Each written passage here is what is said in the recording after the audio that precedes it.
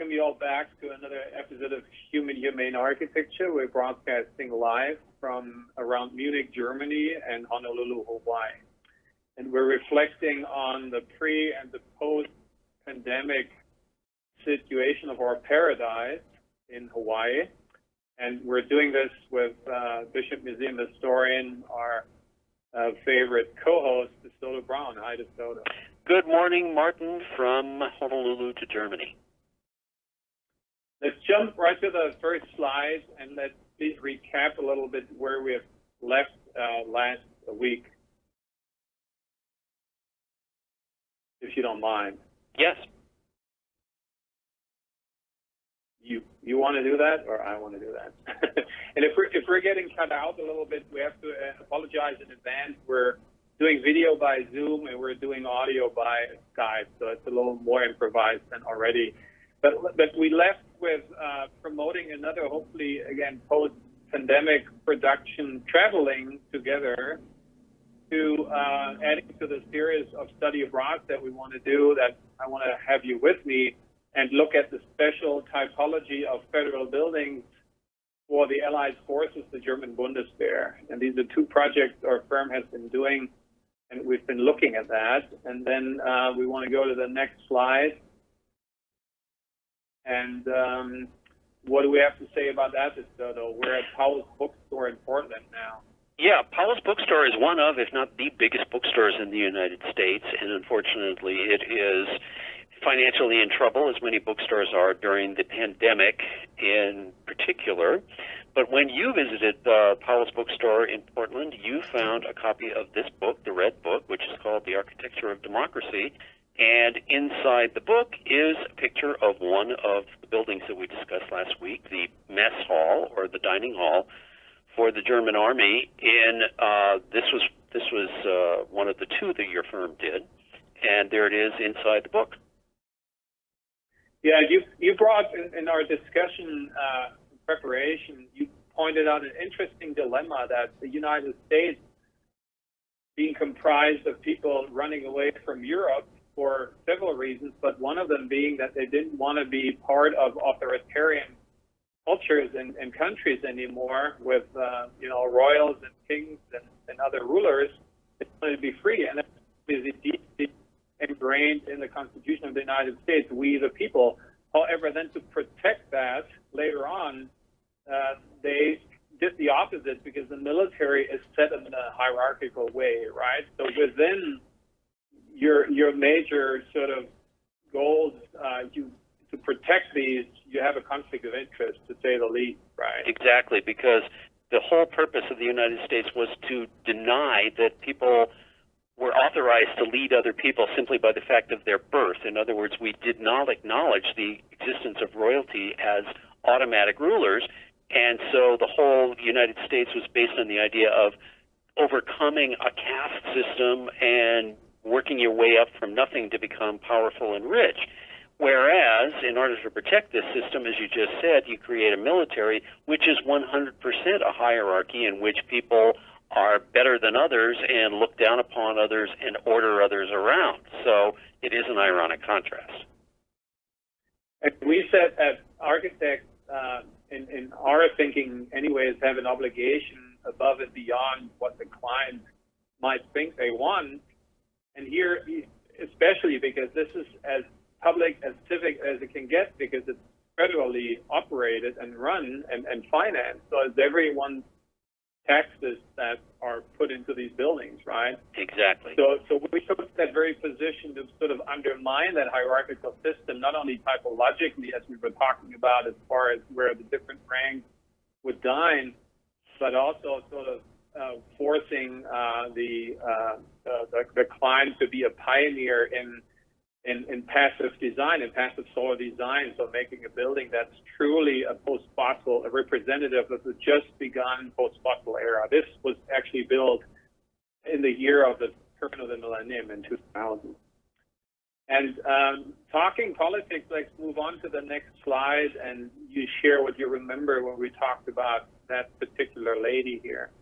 Well, this lady, initially, when your building was built, you won an award for that building from the state where she was the Minister of Culture or something like that. And in the picture in the lower right corner, there's your father, you, and this woman receiving the award that you got for the building, and it's just also acknowledged in the book, which is seen there.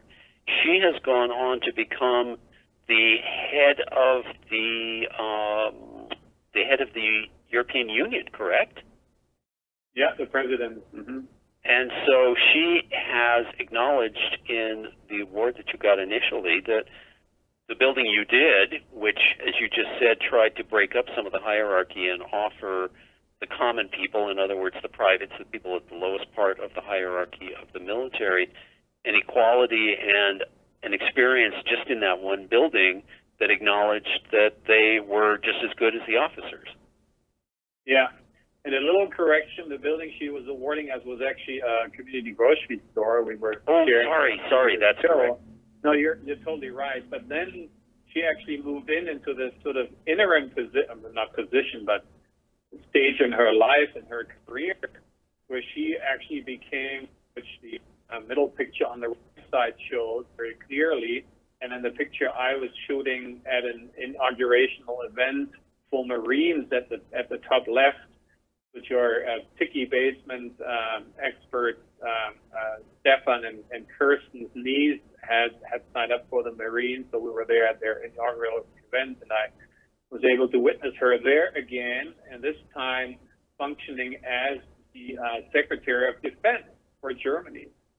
And by the way, besides all that, and what she was originally was what you indicated, she was the Minister for Cultural Affairs and Family Affairs. She's very qualified in that as well because she is the mother of 7 children. Whoa! Pretty impressive, right?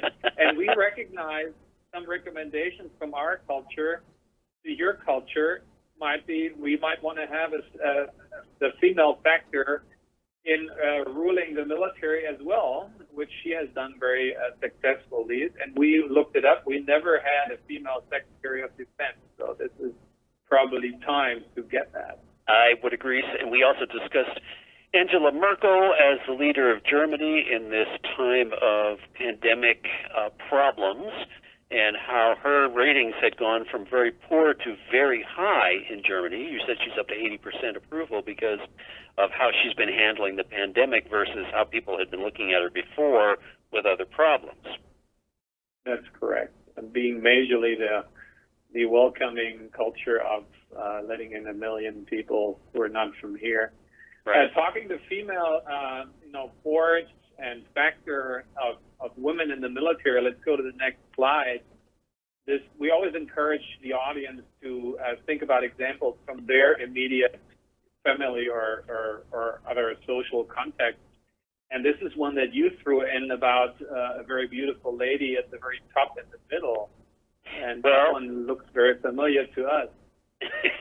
Well, it looks very familiar to me because the woman standing in the center of this photograph, which was taken in 1942, is my mother as a very young lady, and she is part of the Red Cross Auxiliary here in Honolulu after the start of World War II. And when World War II started and throughout the war, one of the major things that happened in the United States as well as other countries was that women got moved into other roles that they had not had before because many of the men were in the military. So women were really the backbone in some situations of running things, certainly workers in munitions factories and other situations, because of the unavailability of men. And that is something that it's also an indication of, in times of disaster or stress or major changes like what we're going through right now economically and socially with the pandemic, that we shake up the roles and we look at things differently, and sometimes that will lead to some long-lasting effects that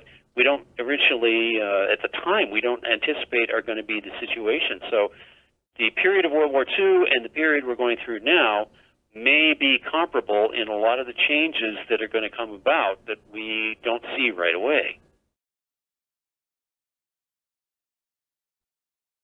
Martin, are you there? Mother is a very important eyewitness. I'm still there. Can you hear me? Yes, I hear you. I'm back. Yes. Yeah. So in a couple of weeks, we can say your mother is having a very important birthday, which she's going to be, 1 century young, right? Yes, she is. And so she is, as you said, she's an eyewitness to this time period, and she's fully mentally there, and she's telling me these stories. She was telling me stories last night when I showed her this picture. Yeah, and talking about, coming up birthdays, I want to extend retrospectively just a day late birthday greetings to my mother, who is just turned 3/4 of a century young. So, happy birthday, Mom, again. Yes. So let's look closer into the subject matter, how the island has been, dramatically informed by previous sort of catastrophical events of having to do with the military and wartime. So let's go to the next picture. And these are all treasures from your treasure box. But before we do that, before we go to this writing, let's do your weekly dose of German reading and recall what the text at the very top is about. Well, when we talked about the 2 mess halls or the dining halls that you and your father built for the military, you discussed how difficult it was to get your changes into the building the way you wanted them. And the military, of course, being very controlled by rules and regulations, was resistant to this. And so you ended up with a very bad relationship and a rejection and nobody talking to each other after the second building. But years later, you got a letter from one of the officers who wrote you, and that's the text in German at the top of this picture, saying, now that the building has been in use, we have to apologize. We are very happy with it. It worked out very well. Thank you for the work that you did. So you were vindicated. Yeah, and what we can pass on to the emerging generation as an encouragement is versus we as the Community Design Center and the School of Architecture is waiting for the Department of Defense coming and asking them or us, me being part of the school, to basically do something that they've done.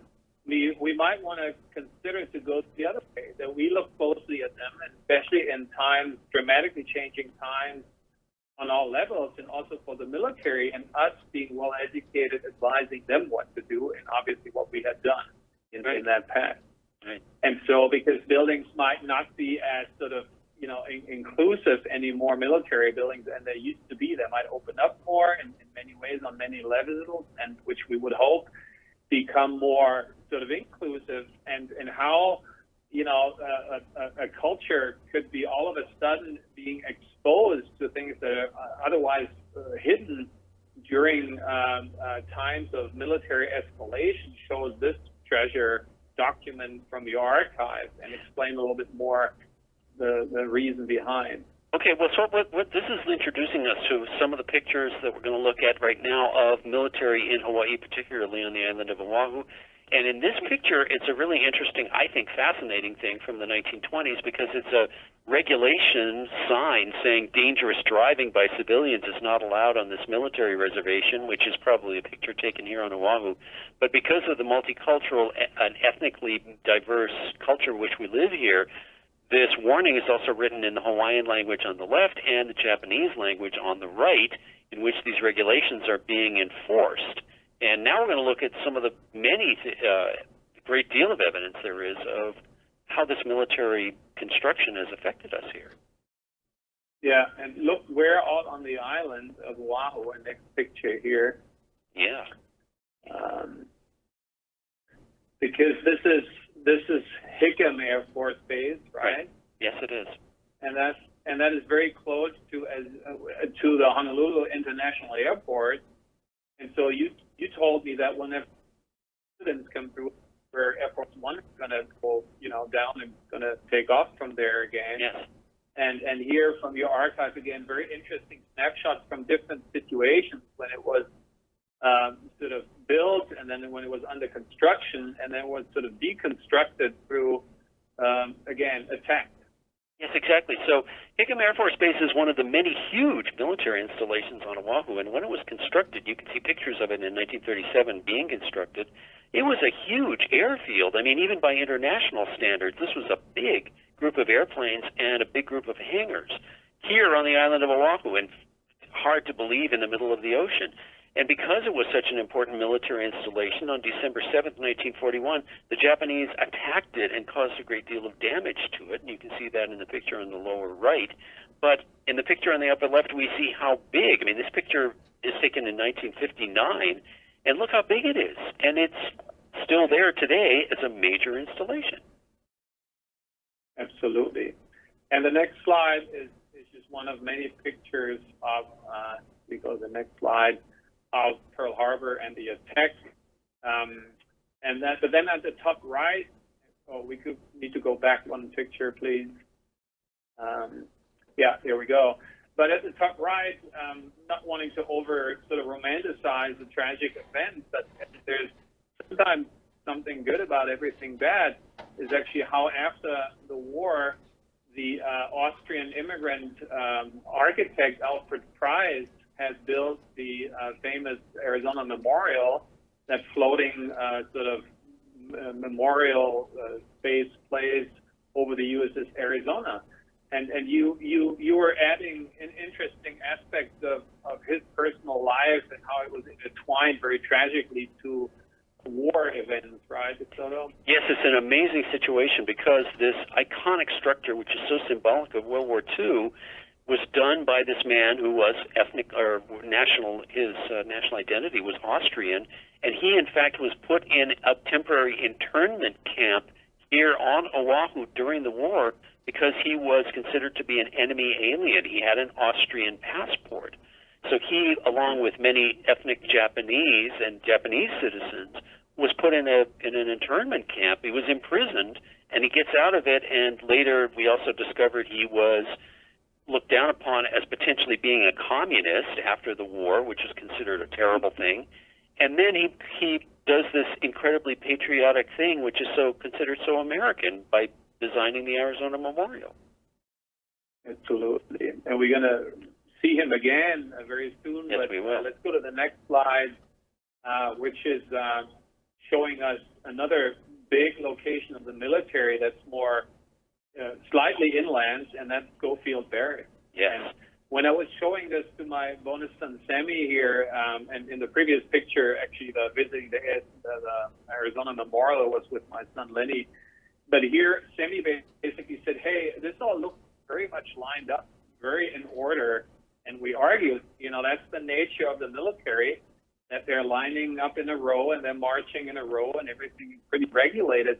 But you also added there's also diversity within that uniformity, right? Absolutely. And what we're going to see is when we're talking about architecture for the military, which is the point of what we're discussing here, it is not necessarily all exactly the same building repeated over and over again, because the military builds all different kinds of buildings for different uses. Some of them are just to house machinery. Other buildings vary because of who in the military is supposed to use them. So, for example, officers' quarters and officers' entertainment buildings are far more plush and comfortable than the ones for the common enlisted men who are down at the bottom of the hierarchy. So it's a really varied group of things that don't all fit together just because the military built them. Yeah.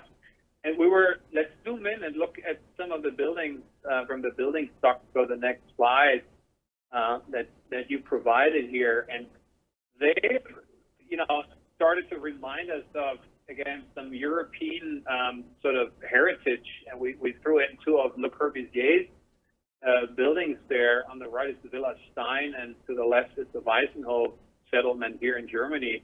And as you were analyzing them, you said in their making, they're not standard, and they're using new elements, they're using prefabrication, they're using automation, so they're very much like Le Corbusier was saying. Yeah, the house is a machine to live in, yes. As far as exactly. And to the top right there's Alfred Price again. This is actually the first project he ever built for himself. And we featured this in a show where this is a quotation from with Jack Vilmer, who's currently owning the house and living in there. And that one looked like it fell from the sky and came straight from Austria, right? Right, it certainly does. And these little white boxes that you see in the big picture are homes for junior officers with families at Schofield Barracks who were built in about 1932. And yes, they are quite different from everything else in the background or anywhere else you were going to see on the base there, because they were being modern and they were being efficient and they were using the trends that were popular then. Mm-hmm. And let's go to the next slide of other buildings on Schofield Barracks, which we like more because the previous ones, although that's questionable, what we still call them sort of invasive because they were very literally coming from another culture and climate. These ones here we like because they look very exotic, because they're recognizing the specific climate we're having, being out in the sun. So there are arcades here, there's lanais there. And they don't even look very institutional. They look more domestic, right?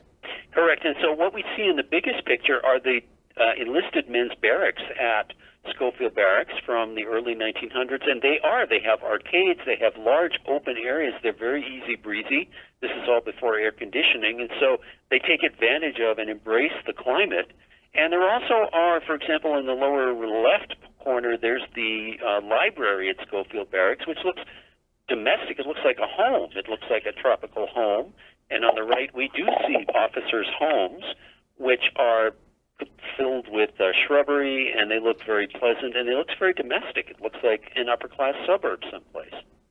Mm-hmm. Let's go to the next slide here because we want to check out well, before we do that, that's again Schofield Barracks, and if you look at the picture at the bottom left, it's sort of recognizing the exotic, the tropical exotic, because when you sort of stereotypically think of soldiers having to be confined in boxes, as you know, our climate was requiring, and we were rebelling against that in a democratizing to the pacifist way. Here you see people in a picture from the early 90s sitting outdoors, hanging out in the breeze, being shaded. So very tropical exotic, right? Right, and with palm trees next to them as well. But you also pointed out in the picture in the upper left how these wooden stairs, which look kind of like bleachers, which you added to the second dining hall that you built for the military in Germany, those steps actually can serve like a bleachers, and people can sit outdoors on these wooden surfaces during good weather and enjoy their meals if they want to. And again, democratizing and making things more comfortable for people. Yeah. Let's move to the next slide. We've been so far predominantly being on the south and the west side of the military. And to add to that, at the very top left is Brett Segekawa, who used to host our PIing Mobile and My PIing Mobile before you kindly do it this year. And he's basically at Barbers Point. In Barbers Point, he basically, with his helicopter cruise business, they got kicked out because the military is sort of reclaiming that. And so we're talking probably the Magnet studios get kicked out, but they can move into the former Hawaii 5-0, which is in your front yard at Diamond Head. That's right. They're discontinuing the reboot. We're talking about reboot of both shows. That might be something that is happening. We also see one of the most iconic buildings of that typology of military architecture by the gentleman in the slightly to the left of the middle, who is Albert Kahn, who is considered to be one of the prime architects who has done dedicated a humongous his body of work, that typology. And at the bottom there, we're actually at Kaneohe Bay, right? Yeah. And one of the things that's important to note is that some of these military bases have in fact been given back to the state of Hawaii from the military use. So we've lost some Dillingham Airfield and Fort Ruger by Diamond Head, etc. Some of this land has in fact been not used by the military. And going back to Barbers Point, that picture there with that rounded, very modern-looking building. Again, for a personal connection, my grandfather, my mother's father, was one of the commanding officers at Barbers Point, again, during World War II, which we talked about earlier. So that, again, has a personal connection to me. Yeah, very interesting. And being now sort of on the north shore, east shore, north shore, let's go to the next slide here, because this is another location, Bellows Bays. and it's close to Waimanalo, one of the most beautiful beaches on the island. And up there is again how our PIing mobile was cruising by there and was pushed away because they had to do some training. And you pointed out that the first embodiment of that military was actually of nomadic nature with tents. And so I threw in at the very top left a project by when our emerging talent, Graham Hart, who's now teaching at our school, was designing in that area. He sort of, subconsciously or intentionally kind of referred to that in his design. But at the top right, we see another contemporary sort of reinterpretation of that type. And what is that? Well, unfortunately, when the military was here with tents, we see this being mimicked, if you might say so, by the homeless or the urban nomads, or in this case, as you said, suburban nomads, which also you see at Waimanalo. So we see the historic tents of the United States Army, and we see the current day tents and makeshift structures of homeless people in the same location. Absolutely. And that gets us to the last slide here. Because we're saying, all things considered, maybe not literally, but figuratively, the mindset of the military, and being very on the spot, very little romantic, or melancholic. They're very on the spot and very efficient, and they could also be effective. So we're saying maybe, again, providing what we call the CCCs, which we developed with the Cargo Courtyard, could basically be a contribution to, again, to humanity being based on the principles of the military and even being delivered by the military, right? Exactly. And one of the things the military's got to do is be able to transport things, put them in place, and set them up very quickly. And that's something that we hope could potentially be done with the housing that can be developed from shipping containers. Is something we've talked about before, and it's something that is potentially even more relevant as we deal with the economic fallout of the pandemic, making huge changes economically and potentially putting people out of their homes. So if we're going to need housing, this is something that we need to look into. Yeah, but on going with that, pairing that on a positive note, if what the current situation is doing, helping the climate by us using lesser fossil fuel. Fossil fuel is what the United States has majorly been fighting over and about. So if we cut this back, we might free up some funding that we could relocate to things that might be more necessary than fighting each other in the world, right? I think that is a wonderful, optimistic note to end on. Okay. All right. So with that, we're at the end of the show. We're going to do one last part of this one here. Direct us to the economical force, who is as powerful as the military, and that's going to be tourism. So we're going to return to that, but also how militarism and tourism are intertwined and their past and future potential. And we have our exotic escapism expert, Susanna, join us for that we're looking forward to. That's right, next week. All right. So until then, stay safe and sound, and